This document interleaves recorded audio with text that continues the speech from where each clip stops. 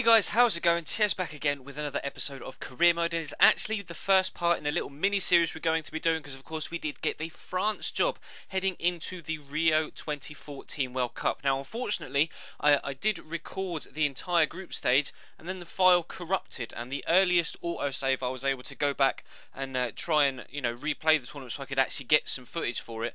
Unfortunately I was only able to go back till just after the first game. So as you saw, we did win the first game 1-0 against Romania. Unfortunately, I cannot bring that game to you. I do apologise.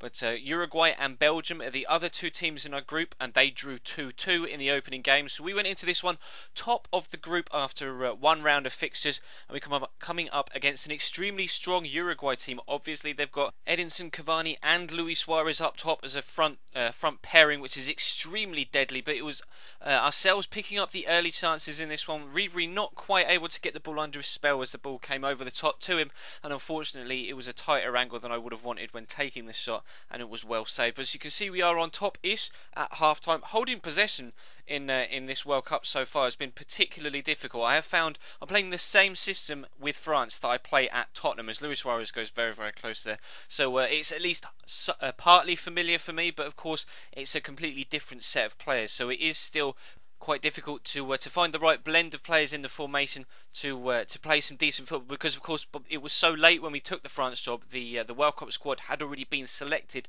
by the previous manager, but nonetheless we took a great 1-0 lead there. What a ball across from Payet to Benzema, and a wonderful finish sliding in at the back post. So I made a change, brought Biabiani on for Ribery. Ribery was a little bit tired, still a little bit fatigued after the first game against Romania, so I made the change, freshened things up a bit, and Biabiani was involved in that first move there. Matuidi then picks the ball up, trying to get it back onto his stronger left foot, and then weak foot left foot this time from Karim Benzema picks up his second and our second of the game to give us a strong 2-0 lead. A really spectacular finish there, really nice overhead kick into the top of the net, and I was quite happy with that indeed. But just a couple of minutes later, Christian Rodriguez breaks down the left, fires in a ball at some pace, and then Luis Suarez says, "Anything you could do, Karim, I can do better," and that is a sensational finish. The speed of the ball in and this technique to lean back and get his foot around the ball is similar to the goal Aguero scored not too long ago. I can't remember who it was against for the life of me, but he scored a goal quite similar to that. As he was falling backwards, used the outside of his foot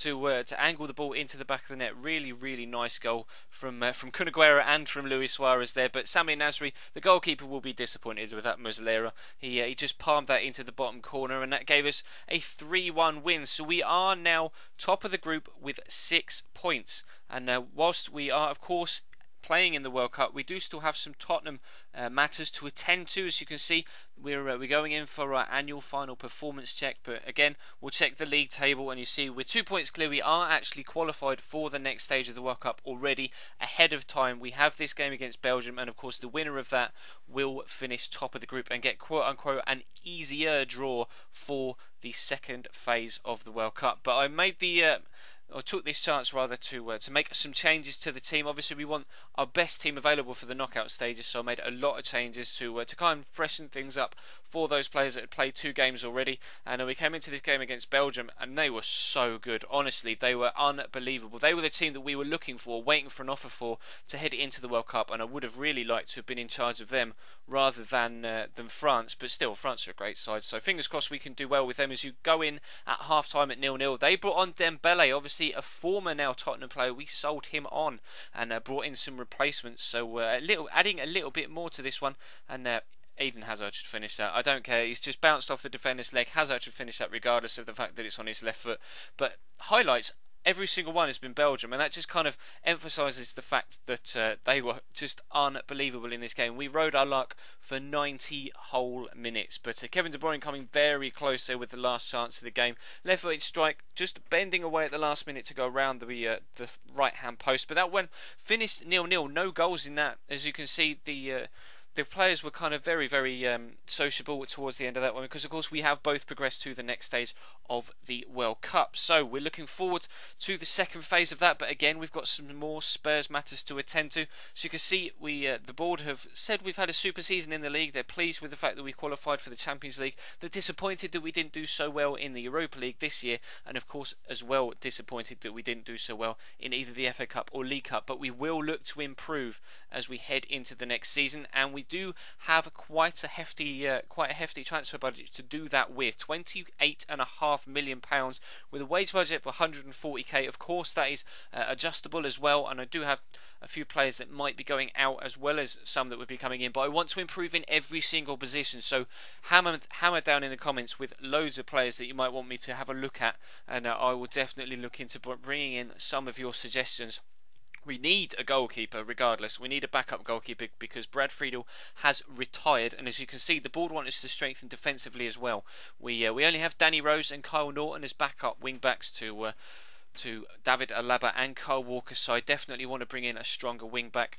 Centre backs I'm quite pleased with, but definitely wing backs. And then midfielders, centrally we're okay, but wide I'm definitely thinking of moving on both Lamela and or Chadley, because they didn't contribute as much as I may have liked them to from wide areas, not chipping in with as many goals as they should have done, and not chipping in with as many assists as they should have done. But if you take a look at the screen now, you can see the teams that made it through to the knockout stages of the World Cup. You've got France and Chile in the top left, then Colombia and Argentina, Italy, Mexico, Spain, Czech Republic, Holland, Belgium is going to be a big tie. Turkey, England, Germany, Hungary, and the other one was Slovenia versus the host team Brazil. So definitely a lot of great ties going on for the knockout stage. We'll come back next time.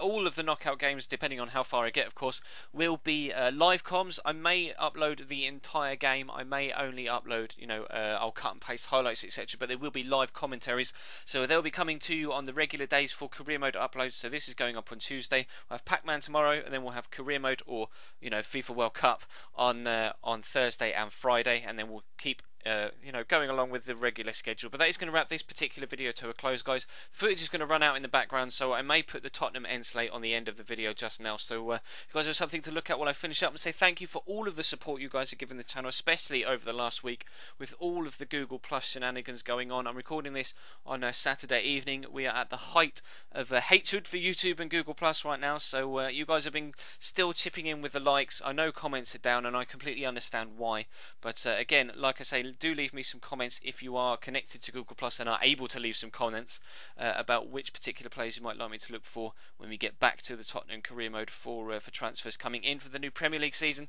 But that is going to wrap this one up, so please do feel free to leave the video a like, guys. Feel free to subscribe if you haven't already and you're new to the channel. There is plenty of career mode and Ultimate Team stuff going on here, and if you missed the previous episode, which will have been the season finale from the Premier League with Tottenham, I will leave an annotation on screen over the play button on the end slate, so you can go and see that as well. But that is going to bring this one to a close, guys, so thank you very much for watching, and I will see you next time.